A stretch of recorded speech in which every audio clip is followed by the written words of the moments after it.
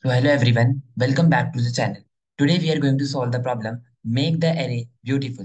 Given an array of positive and negative integers, you have to make the array beautiful, and an array is beautiful if two adjacent integer, array I and array I plus 1 have same size, same sign. So you can do the following operation any number of time until the array becomes beautiful. If two adjacent integer have different sign, remove them, return the beautiful array after performing the above operation. So let's understand the question. So basically what we want to make the array beautiful, and it can only be achieved by removing consecutive pairs which have opposite sign, positive negative or negative positive. Okay, so this is a question. So that means I want to remove the positive negative pair. So at the end result, we have only positives, okay, or we have only negatives. Okay, so that is the question, and or we can remain with the empty also. Okay, now one thing that if you know while running the example test case, I will tell you. Okay. Now let's say 4 and 3, they are also right. Now 2 and minus 2. Yes, they are opposite sign. Remove them. 4, 3, minus 1, 5. Now 3 and minus 1 are opposite. So you can see that minus 1 and 5 are also opposite. So I should remove them. No. They have already said in the question what?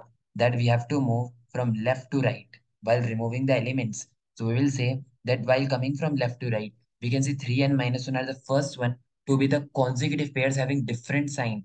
So we'll say yes, yes, remove them. Now it will be 4 and 5. Now, what is the intuition behind this question? Intuition behind this question is like what we are doing. We are dynamically removing the elements. And next time this minus 1 will compare with 3. Now this minus 1 will come closer to 3. Okay. So how can I do that? That minus 1 should come closer. This between element should go. So in such things, we use stack. Okay. Why? Like in the stack, I will add 4. I will add 3. Now I will come with minus 1.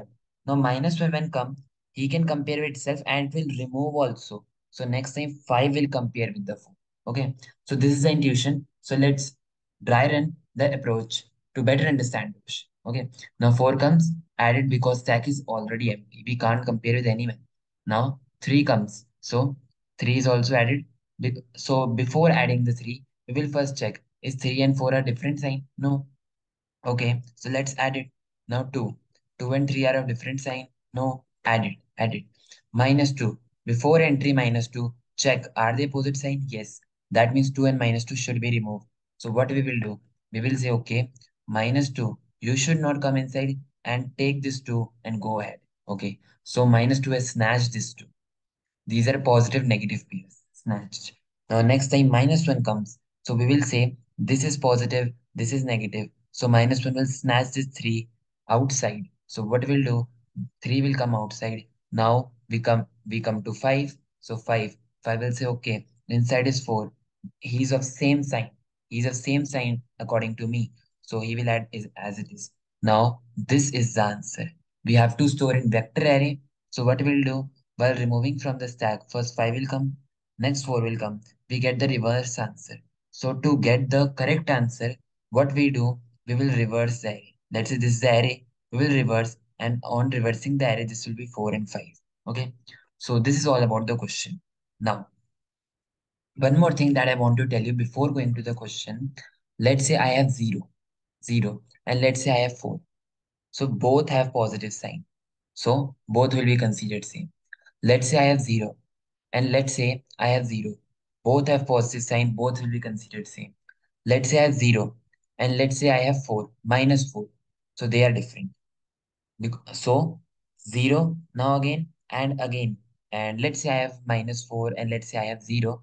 So and so initially I have minus 4 and next time I have 0. These are also different pairs, so we will remove them obviously. So 0 is considered the positive element, not the negative element, according to the question. That's thing that I want to tell you. So let's code up the approach. Now, initially what we will do, we will maintain a stack. Okay.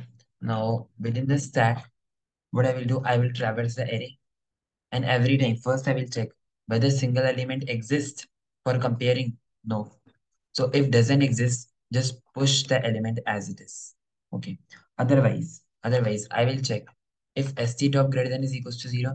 That means if first I have positive element, Okay. And next coming element is negative element. If it is, just pop out the element.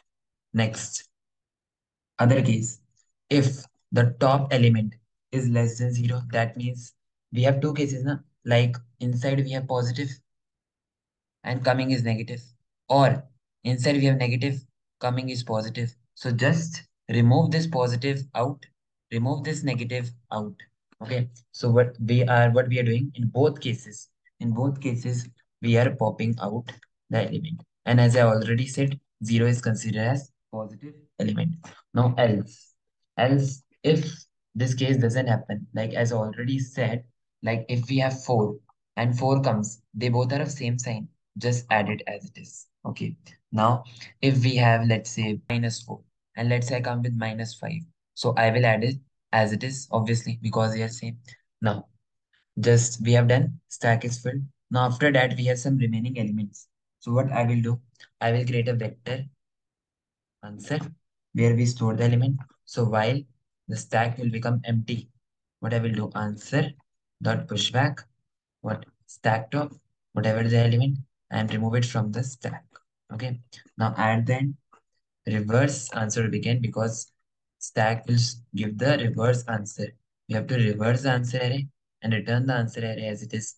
Let's compile it in the code and check whether it's working fine. Yes. So let's submit the code.